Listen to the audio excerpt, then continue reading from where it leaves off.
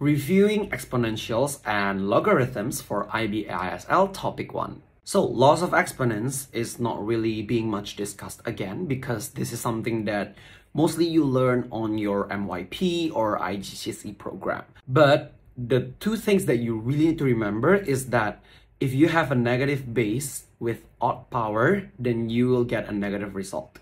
And if you have a negative base with an even power, you will get a positive result. So if let's say I have -2, I power that with 3, I will get -8.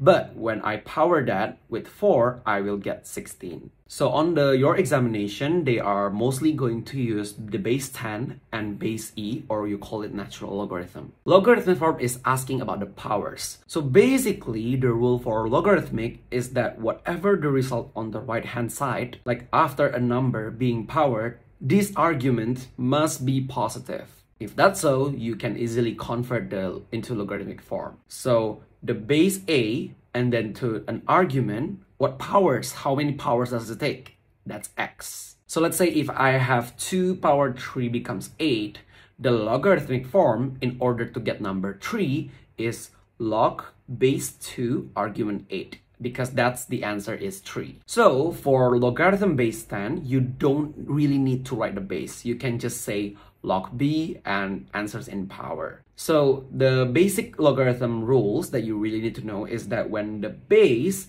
meets the argument, like they are the same, the answer is just immediately the power. And then when a number is being powered to the logarithm of its own base, then the answer is indeed that argument. Same does for the base e or Euler's number.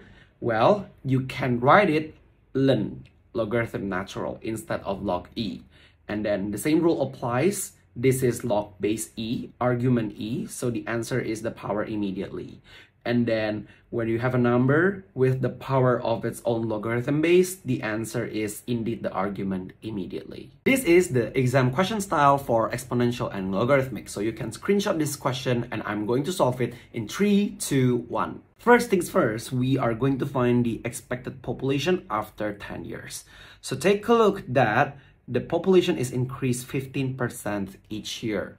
So as it is in the percentage form, it depends on the previous term. This is a geometrical problem. So the first unit is 232 and the increasing, which is 15%, you are going to add that with 1 because it is from the previous one, 100% plus 15%. So it is 1.15. And now you can just use GDC and you will get that the 10 years after that, it is 939, rounded to the nearest unit. The same thing goes with the 20 years. So now you're going to do for U20. Just recall that you change the power. Instead of 10 times, you do it 20 because it's going to be 20 years. And note that this is quite different. We're not using U1, we're using U0. Like the initial, we set that as U0. So we don't need to subtract any power.